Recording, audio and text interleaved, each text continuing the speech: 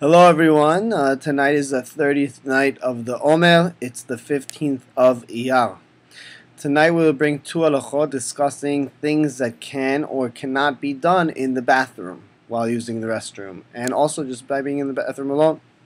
Before we get into the halachot, I just want to remind our followers and our readers and whoever else is listening that we do CLD fundraising projects, and we're currently working on organizing and funding to help out publish a book, sefer, not a sefer Torah, but a sefer of Kedusha on Halachot by a rabbi in Yerushalayim that I personally was taught from, and we actually have $170 in the funding. We need to raise, God willing, $400.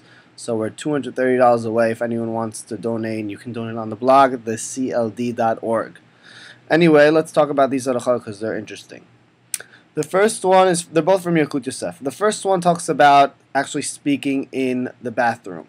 So the Yekut Yosef writes that someone that is in the bathroom may not allow to speak with the person that's outside the bathroom. Let's say there's a stall or a bathroom closed door. Someone using the bathroom is not allowed to speak to a person that's outside the bathroom. Also, someone's not allowed to answer to the phone in the bathroom.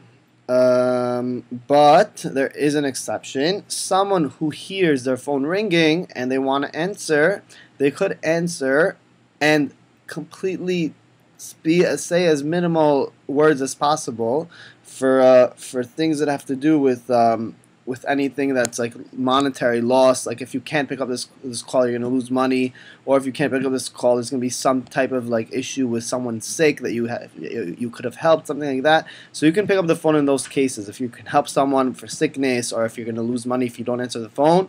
But you have to dwindle completely, say as little words as possible. And someone who's lenient and picks up a phone has something what they're doing is okay, and they have someone to lean on. They have like a Tana or a posek in the Torah that they can that holds that someone can pick up the phone.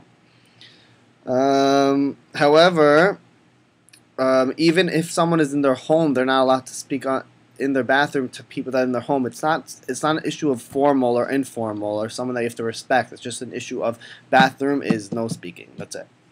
The second, and by the way, I'm sorry, someone who's in the bathroom room, let's say there's like a stall and like you're outside the stall but you're still in the bathroom, you're allowed to speak with someone in regards of things to the bathroom, like get me more soap, or do you have any toilet paper, things like that. You're allowed to say that. Even though we know that learning Torah is not allowed, even thinking Torah in the bathroom is not allowed, but there is an exception, and this exception brings us to the second halacha in Yekut Yosef.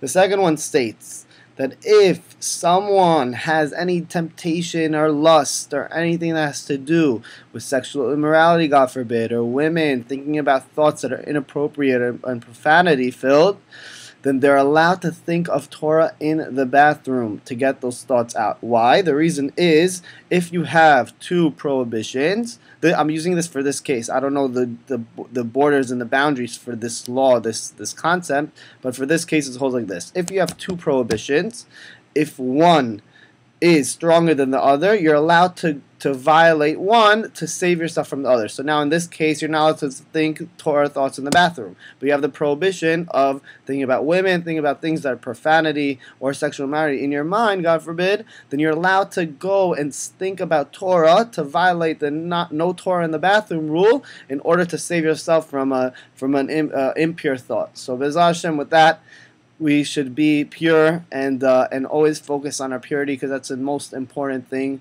for the Jewish nation. Thank you so much.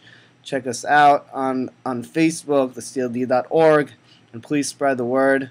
We just want to greaten your connection and our connection with Hashem. Thank you so much. Have a great night.